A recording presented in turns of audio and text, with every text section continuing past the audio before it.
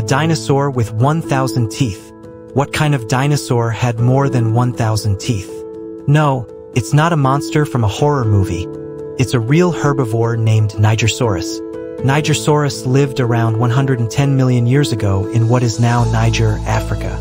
At first glance, it looked like a small sauropod. Long neck, thick legs, plant eater. But its mouth? Totally unique.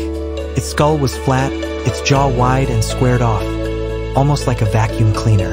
Inside were over 500 active teeth, plus hundreds more replacement teeth waiting in line.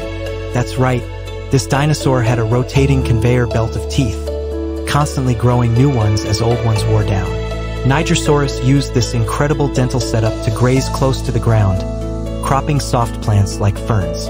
It didn't bite or chew like modern herbivores. It sliced and replaced. For years, scientists didn't believe the skull was real. It looked too weird, too specialized. But CT scans and fossil evidence confirmed it. This gentle giant truly had more teeth than any other known dinosaur. So yes, the title belongs to Nigersaurus, the dinosaur with more than 1,000 reasons to smile. Or maybe not.